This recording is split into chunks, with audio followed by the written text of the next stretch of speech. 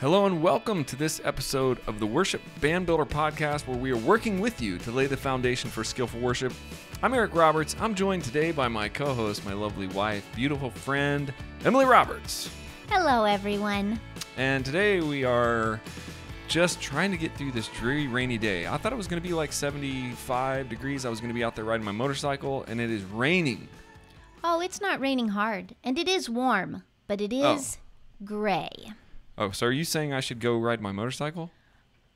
I didn't hear myself say that. Okay. Well, I mean, I did yesterday, and I realized we live in one of the most beautiful places in the world, probably the world.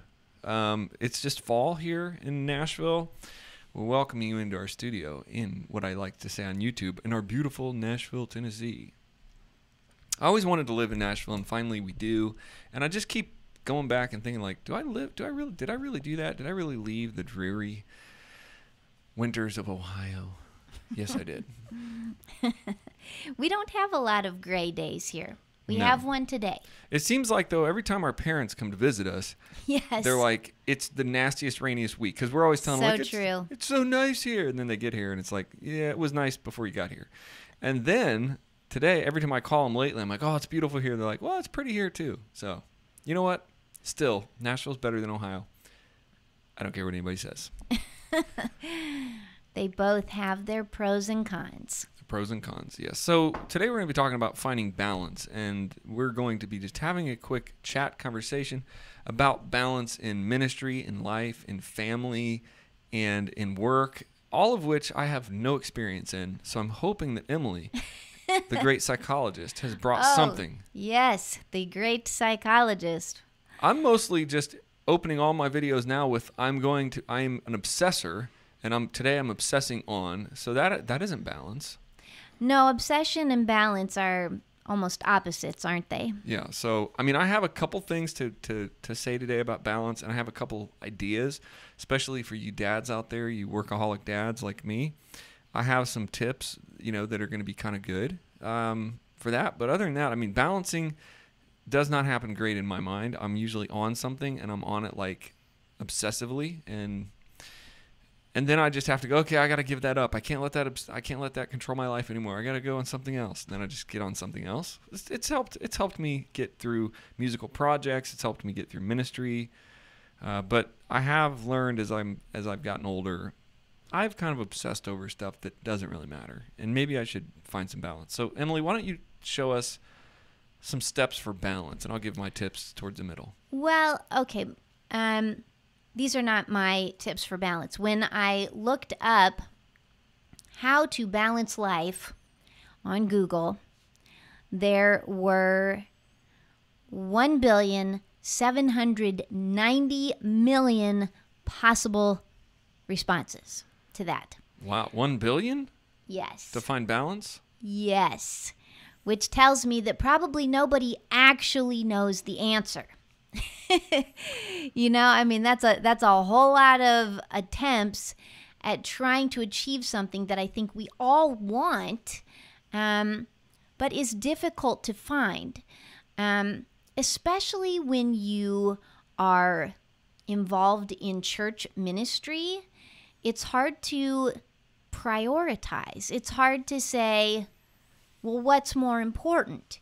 Do I need to be at the church, or do I need to be with my family? And I know that a lot of pastors in the past have said ministry is everything and family always comes second, and their families have suffered. Who said that? Well, I think that was just kind of a common... I've heard like God first, then your wife, then your kids. Like what? I don't understand that. I guess I understand that in terms of our heart issues. Like, okay, God's going to be the first one, but when you're in ministry, I don't think it goes like ministry and then all your family and stuff. I actually think ministry comes way below your family. Once you get married, and Paul he did kind of talk about that. He's like, I'm not married and I can do whatever I want to. I can pretty much minister 100%. But once you get married, then you are going to have to deal with a wife, a family, kids. You're going to have this other thing. So honestly, I think it's all backwards if you're putting ministry above your family. I did that for a while until my wife was like, knock, knock. I'm important too. I was like, yeah, but I got this ministry thing. I mean, it's my job, number one, and it's my ministry. And she's like, yeah, but I'm your wife, so you're going to have to at least pay some attention to me. So I was like, oh, yeah, it just makes sense. So don't do that. Ministry comes and goes. Your wife, hopefully, is going to stay. So don't run your wife off. Yeah, don't do that. Don't run your wife off for ministry. That would be terrible. Or I can imagine that. Neglect your kids. Yeah. They need you, and they're only going to be there for a little while. Unless you want them to, not like you or ministry, because they'll just be like, my dad was always at church. I've seen that kind of go down. There is that danger, and we were just talking about that yesterday. This past Sunday, our son had to come with us. We were both involved in both services and even had to be there before the first service. That ain't no balance. So we were there from like 6:30 in the morning till 1 or 12:30. That's a long time for a 7-year-old in our case. Yeah, that doesn't happen a lot, but it could, because this week I thought about doing it again. And she yes, said and that's why we were talking about it. And I said, I would be happy to do that. I had fun doing that, but I do not want to make our son hate coming to church. Yeah. So if we can find some other volunteers to fill in at least one spot, we need to let him enjoy being part of church. Yeah, and the church will figure it out. I mean, our church is really good about that. It doesn't really matter what I say to my leadership team. If I say I can't be there, they're like, okay, we got it, we're fine. I mean, they never have pressured me to but you need to do that one more time. So that's good. That has been Yes, they are very understanding. Even when I'm like, I don't know what they're going to do if I don't show up, but I can't show up. And they're like, yeah, we'll get it. And guess what? They're still going. So It's like you got to be careful not to think in that balancing act that if you don't do it, it's the end of the world, because it isn't the end of the world. So what I have here is from Forbes magazine. It is called 5 Simple Steps for Creating Balance in Your Life. So this is just a secular magazine's take on balance. And so I thought it would be fun to just read what they have to say and see if we agree or disagree. Yeah, and at the end I'll give you my 2 awesome dad tips for balance with your kids in ministry. Awesome dad tips. Yeah, that's at the end. Can moms use those too? Yeah, I mean, they probably, actually they could. Moms could use them, but I think dads will more likely use them because I think so. All right. Okay. What is it? Give me the first one. The first one is take a break. It says, take some time off to unwind, relax, and recharge. It could be a couple of hours a day or during the weekends. Switch off your laptops and smartphones and engage. Read a book, meditate, go for a jog, or talk to a loved one. Okay, I'll do that. I mean, I get that. I mean, wasn't that what the Lord said every week to do? I don't know.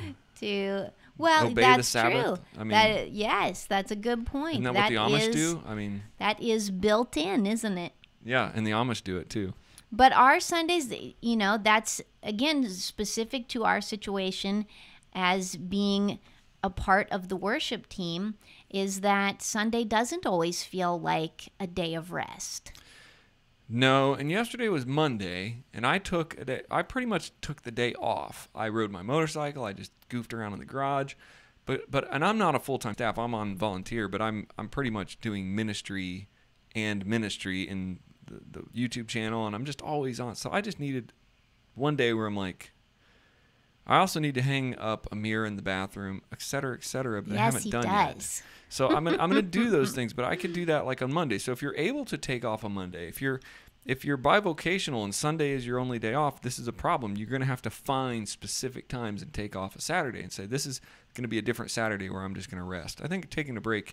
Also, one more thing on taking a break. You should just take a break. You should just tell the pastor, especially if you're bivocational, hey, I'm, 5th Sunday of the month or every 6th week, I'm off.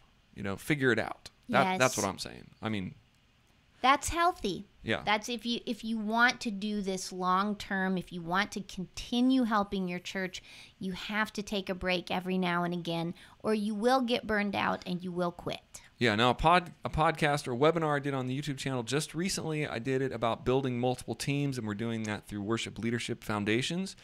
I teach you in that how I was listen to this, I was full-time ministry, being paid full-time salary, and I was taking off every fourth Sunday.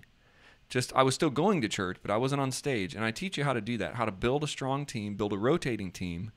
And there is a way around it. And if you're not able to do that or think how that could happen, join me in the Worship Leadership Foundations, because it can really change your life if you could take off every sixth Sunday from the stage. You really need to do that. And I show you how I build my team rotation schedule to make that happen.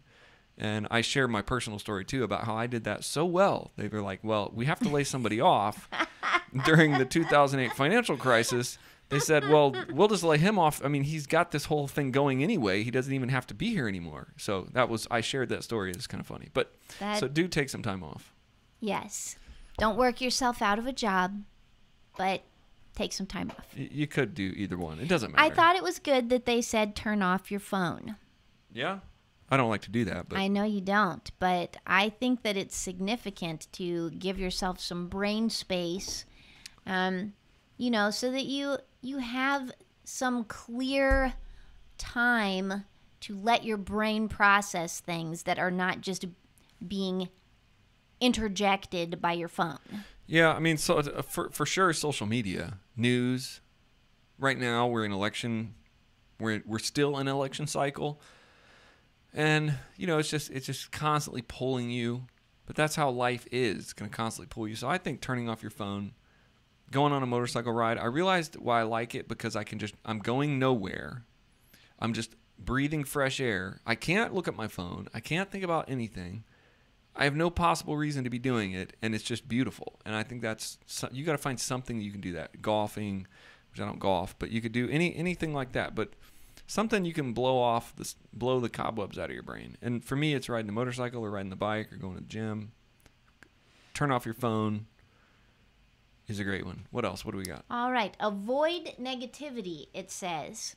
Adopting a positive mindset and staying away from negative influences is essential for inner peace and happiness. Stay away from toxic people as much as possible. Practice gratitude, avoid self-criticism, and do at least one thing every day that makes you happy. Okay, well, that's a lot of things. Yeah, it was they threw a lot of stuff in there, but the caption was avoid negativity. Well, that's good. And Emily has a gratitude journal. I don't have one. I'm thinking I need one, though, because I'm getting very, not to just be totally personal, I'm getting very mad right now. I've got multiple personal issues, multiple friendship issues, lots of stuff going on at church. The church's stuff isn't making me mad, but it's causing me to think about a lot of stuff, a lot of plug-ins. But then the personal stuff, the family stuff, extended family, politics, all of that is making me mad. And a lot of it's just negativity. I'm starting to get frustrated, like, overall. So yes. I need to avoid some negativity. I need to get some of that stuff, negativity, out of my brain. I don't know how to do it. Like I said, this episode is hard because how do you find balance and how do you get rid of negativity? I think I'm going to have to start a gratitude journal because I just need good news. I need more good news. And I've got plenty of good news. Yes, that's true. There are often so many good things in our life that we just let roll right past us, and we don't even see the good things that we have because of all the negative things clouding our view. The gratitude journal is so therapeutic, and it is so healing as far as that goes, because you sit down and you start writing down all the things that are good today. And honestly, when I started doing a gratitude journal, I thought, I'm going to come up with about 10 things, and that's going to be the end of my gratitude journal. Because once you say, thank you for a roof over my head and food on the table and a hot shower and my family and our health, okay, I don't know what else to say, but I do. There is so much more. When you sit down and start writing about it, you realize there are a million little things every day. You know, a hug from your kid, or just a kind word from your husband or wife, or it might be a sunny day, or a tree whose leaves have turned a beautiful color. They're just innumerable things that you will just almost miss, not even realize they're there if you don't take a minute and look at them. Philippians talks about thinking on the good things. If anything is excellent, if anything is worthy of praise, think on those things. Yeah, that's good. And then let's move on. Learn to prioritize. Create a balance that isn't about cramming in as many things as you can in everyday life. Why not? It's about examining what's important and what isn't. So prioritizing and evaluating how much time and energy you should invest in things that matter to you. So, yeah, don't answer email while you're at a family dinner. Don't buy a fancy fragrance. More important than what is buying that fancy fragrance? Whoa, I don't know. More important than saving money for a down payment on your dream home. Now, I don't know, because I despise fragrances, so no, it's not. That's not applicable to you then. And assess your priorities regularly to stay focused, effectively managing your time, and to prevent burnout. So I think that's basically just what is important. A lot. That's the biggest problem I have is with some people that I know, is just prioritizing. If you get your focus on the wrong thing, people come to me with their problems, and I'm like, it's so easy to see somebody else's problem and go, well, what about this? This is not even a problem. You should just look at this. Of course, that's because I'm a fixer. Curse. I have that curse. And so I just like to, I like to look at problems and I see the big picture. A lot of people I know will see the small details and get so messed up into that and lose the big picture. And so I think you just need to prioritize what's important to you, your family. The best thing I can say about this is today I was watching my son jump in the leaves, and he is like, yeah. You have to just look at that and be like, okay, what else is more important than... I had already raked the leaves into the street. I was ready for him to be gone, but he kept wanting a pile of leaves, so he went to the backyard and started raking up the leaves, and he got these little puny little piles, and he's like, I don't know how you get the big piles. So this morning, I pulled the leaves back into the yard and made a big pile, and he still just was jumping in the leaves, and that's what he wanted, and that is good, to prioritize the good stuff up top. What's really important? That's important to do, because I'm sorry to say, worship leaders and pastors, church isn't that important. I'm sorry. Over your family, your kids, it's really not that important. Somebody's yelling at you, somebody's picking on you, somebody's messing with you. All my life I've been striving for stuff, and then I look at my 7-year-old and go, you know what? None of that's that important. This is important. God's given you and if you don't have kids, you can look at your other things. It can't just be work. So why don't you do the next one, because that's good. Okay. Well, and this is a hard one for me. I don't know if I totally agree with this, but it says, let's try it. Pamper yourself. Occasionally spend some time to #treat yourself can do wonders for your mood, mental health, and self-esteem. Once in a while, set aside some time just for yourself. Schedule a spa visit, go shopping for fun, or eat at your favorite restaurant. And if you want to unwind without making a dent in your bank account, listen to some music, take a long bubble bath, or just sleep in. Well, I know why Emily doesn't understand that one. Because she doesn't do that. I mean, I have to tell her, like, just chill. Just go get a cup of coffee at the coffee shop and just sit there. Because that's what I do. I don't... after I'm done working or I'm in meetings all day, I don't come home. I'll go get like a big iced latte and I'll just sit there until my phone starts. It's hard for me to enjoy stuff like that, though, because I always feel like I should be doing something else. Yeah, this is bad for you. You need to do more of this, like you just need to, go do some fun stuff. I think it's hard for you to have fun doing it because, you just feel guilty about doing something fun. Like, Is that right? You feel guilt, like I'm doing something fun. I should probably be doing something else. Yeah, something that's more constructive, something that's a better use of my time. And I don't know, honestly, that I can find any biblical support for pampering yourself. Yeah, I'm not sure. I'm not sure about that. I mean, so that's a hard one. I don't know. Leave us a comment if you're watching this on our YouTube channel or on Facebook this week. Leave a comment. If you're on the podcast, jump over onto our YouTube channel, Worship Band Builder. I don't know. You have to take care of your own mental health, though. And I think if you go get a cup of coffee and you sit there, you quietly at peace. Because even a mom, it's like sometimes I'm like, you know what? You just need to go somewhere and do something else other than what you're doing here. And she'll just be like, what? Like I can that's possible. I'm like, yeah, just go do something else, And then it's hard when you're focused so much on your kids or just cleaning or doing laundry or whatever you're doing. To even do anything. I don't have that problem. I always do that. I'm looking for any moment that I can just get out of any responsibility to go like eat chocolate. True. And spend money. Also true. All right, so a couple things here. This is my journal. If you're watching online on YouTube, you can see this. If you're listening to the podcast, it is a ink and volt, I believe, journal. It's not a journal. It's basically like a life. What do you want to call it? What do you call this? A planner? Is this what they would call in the 90s a planner? Ink and Volt planner, and it's basically a daily planner. And when you're talking about finding balance, this is more like a work balance thing. But I actually plan my whole week based on work and fun stuff. And I like to look at my calendar. It has different views.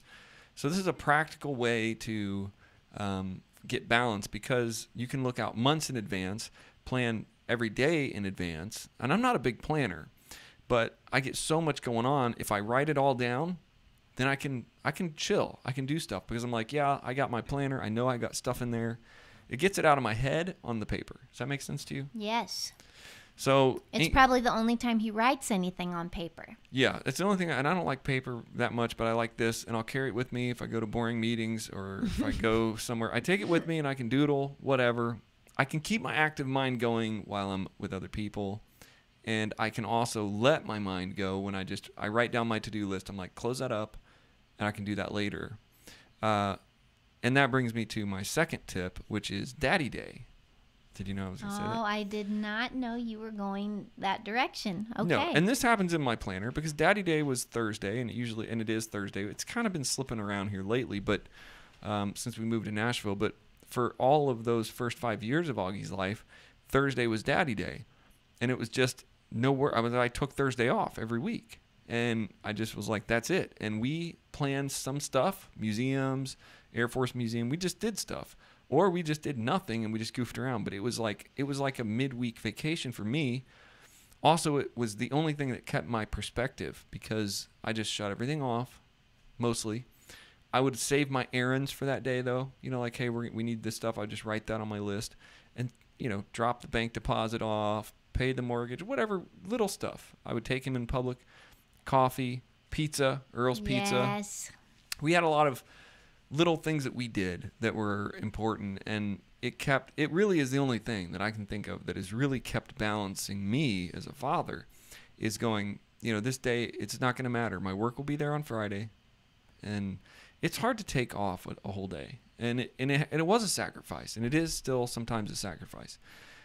I don't know. We don't have Daddy Days every day now. We have not done them a lot this Yeah, year, well, really. he's in school now, and coronavirus is sort of locking everybody down. It's hard to go anywhere. Mm-hmm. We've been doing Daddy Days in little chunks through the week, and I'll just be like, hey, maybe we'll have a morning where we just hang out till noon, and that's Daddy morning. But the point is, if there's a possible way for you as a father, because if you're a mom, you're probably with your kids a lot anyway, but same with that. You could take a Daughter's Day or Daddy Day. Make it specifically something you do, maybe every week, maybe just have something in place. So that is my big tip for balance.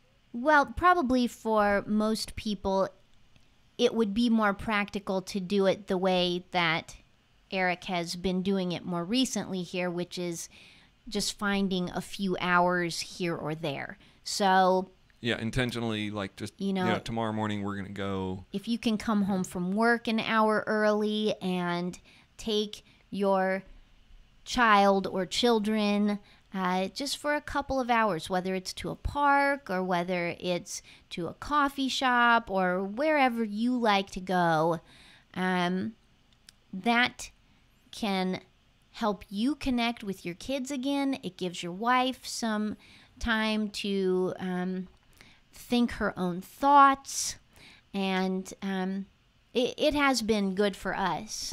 Yeah, and I don't think I would have. It's the only thing, honestly, that slowed me down, because I'll keep going. I run several companies, several websites, several YouTube channels. I'm like, my brain is on top. I'm on. I'm not shutting off. But Thursday, it was hard sometimes for me just to shut off. But it was a discipline thing. Really, when he was young and really cute, it wasn't that hard. I was like, all right, I'm gonna go do this. But it was hard. He's still really cute. Well, as they get older, they get a little stinky.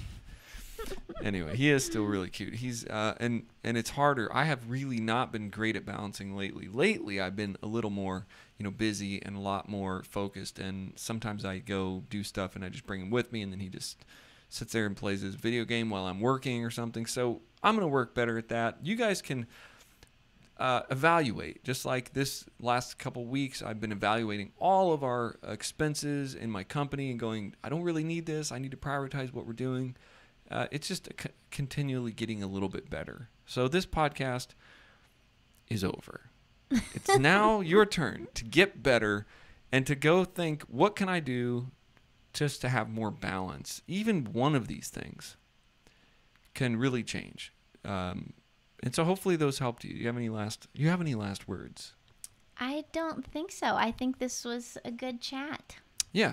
All right. So thank you for watching. Make sure you like the video, subscribe to the channel. Make sure that if you loved this, just put a thumbs up, put a share. That really helps us. It even cuts down on all of our advertising costs, which helps us immensely because online marketing is expensive. So you are now enrolled in our online marketing program by hitting the share button. Also, if you really, really want to know something new, we have a new affiliate program out, worshiptheking.com/affiliate. And with that, you can share links and earn up to 50% off any products that are sold on our website, which I think is an amazing opportunity. So if you stayed this long and you really are thinking, I would love to just share these products, share this stuff, and actually be able to create a lasting income, because our affiliate program, Emily, our affiliate program is about a 90-day cookie, and it means that it's a lifetime customer too. So once they buy something through your link, anything else they purchase, if they're a monthly member, you will get a reoccurring revenue for that person's monthly membership, which is fantastic. We'll see you over there at worshiptheking.com/affiliate. God bless you guys.